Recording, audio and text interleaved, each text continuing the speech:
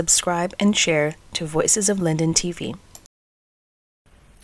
Well, good morning. Good morning. This is Dr. Yonnette. So how did baby sleep last night?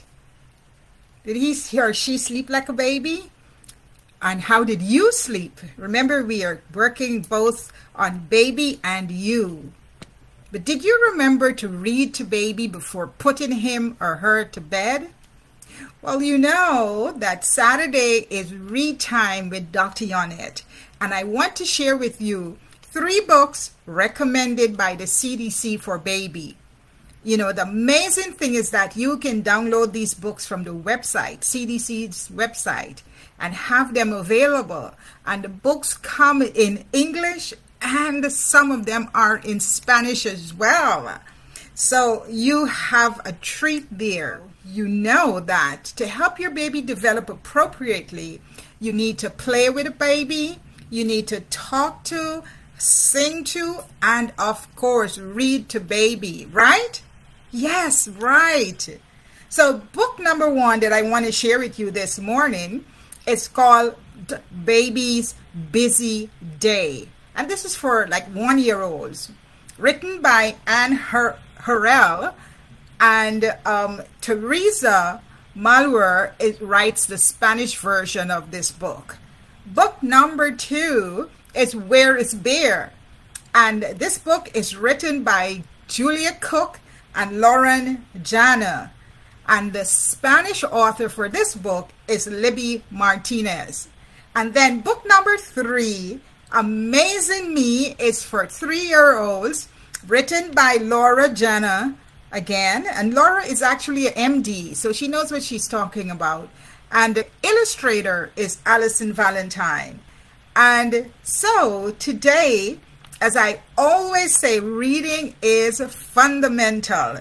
So today, let's get ready to read. So today I'm going to read an older book, and this book is really about, you know, your day, getting up and having your day done. What does your day look like as a young toddler, or just about beginning that phase of becoming a toddler? And my son used to like to pull around this timer, this clock, and set the timer. I used hand over hand to help him to get to the correct time and pointed out the numbers as we go. This is a Tell the Time book, illustrated by Emma Dodd. Okay, so let's go. Page number 1. The sun comes up. It's 7 o'clock in the morning. Rooster cries, cock-a-doodle-doo. At 8 o'clock, did you see that? There you go. Dog decides to get up and have his breakfast. At 10 o'clock, dog goes outside to play in the mud with his friends, the pigs. Dog thinks it's time to go for a swim with the ducks. Splash. And as you read and turn the page, you want to set the time. This should be 12 o'clock. So you want to get the clock set to 12 o'clock so you're illustrating time as you go. At 3 o'clock, okay, we haven't read this one yet, so let's go back. At 12 o'clock, dog runs to find Vicky, who is having a picnic. Dog plays ball, chases cat, and eats sandwiches.